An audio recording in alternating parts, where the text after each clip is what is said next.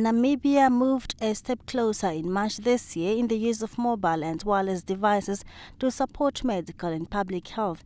It was all about enabling effective and real-time two-way communication for action in which pregnant women would greatly benefit from an SMS-based platform.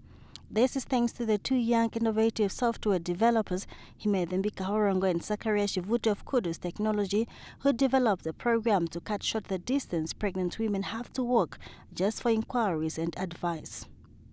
However, since the launch of the National Pregnancy SMS system at the Okuriangava Clinic in Windhoek, no SMS code has been given to open the lines.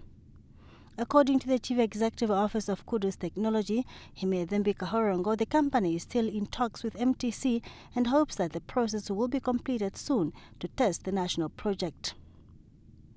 Once this is in place, pregnant women will save their money on transport and time at the click of a button by only sending an SMS to a short code for tips and advice on their pregnancies.